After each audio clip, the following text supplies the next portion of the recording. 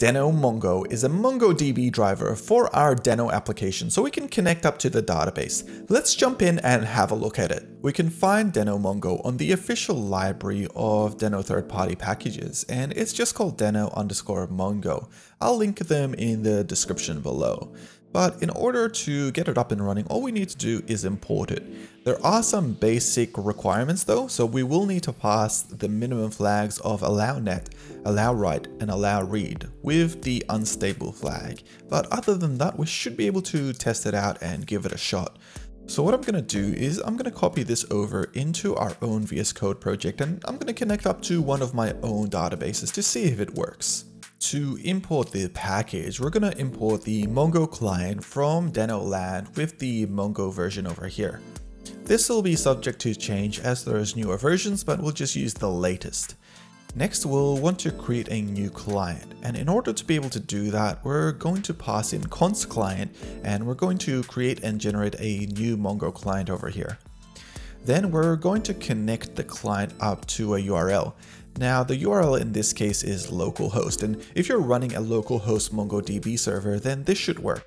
I already have one up and running, but if you guys don't have MongoDB installed, you can just head over to MongoDB and you can download and run a local instance of it. So that's just at mongodb.com. But otherwise, let's jump in and have a look at the next part of this. So what we're going to do is we're going to copy over the DB and the user section here, and we're going to paste this in. Now, I've got my own database here called testing, and I've got a collection called users, so we're going to reuse that. Then we're going to find a single user to start off with. And this is very similar to how you normally search for things, such as in Mongoose. And here we're just going to find in a single user.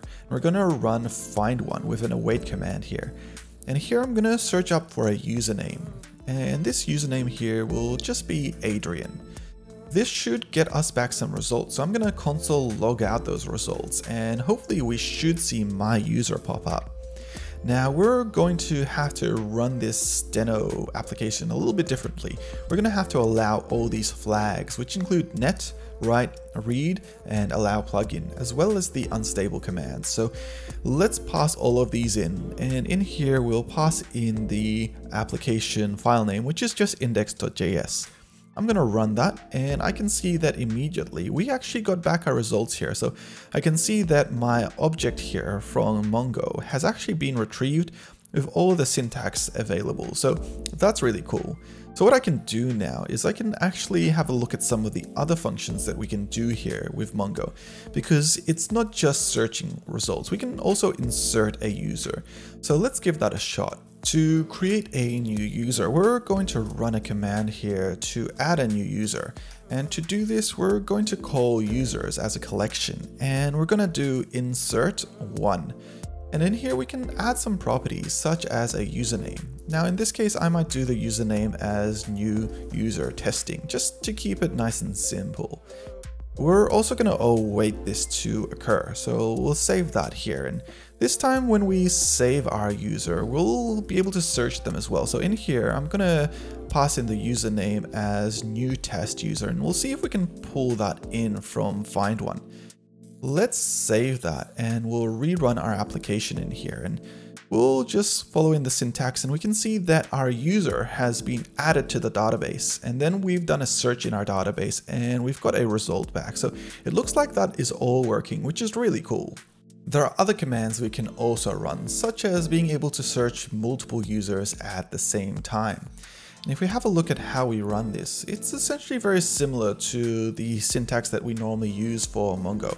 So in this case, to grab all the users, we're not using findOne on the collection, just find in general. I'm going to actually remove all of this syntax in general, and let's see how many objects we get returned. So I'm just going to pass in length in here. And ideally, we should get a number of how many users I have currently in the database. So when I have a look at this, we can see that we got a return of 439 users, which is about right. And it gives us an example of how we could use this command. Deno Mongo allows us to do a number of other things, such as insert multiple users or do more specific searches, counts, and aggregation using MongoDB, but this is just a general overview of how the MongoDB client works with Deno, and hopefully it should get you up and running. I'm doing videos around Deno and Mongo, as well as development and design in general, so if you like this kind of content and you want to see more like it, hit like and subscribe. Otherwise, I'll see you in the next one. Thank you.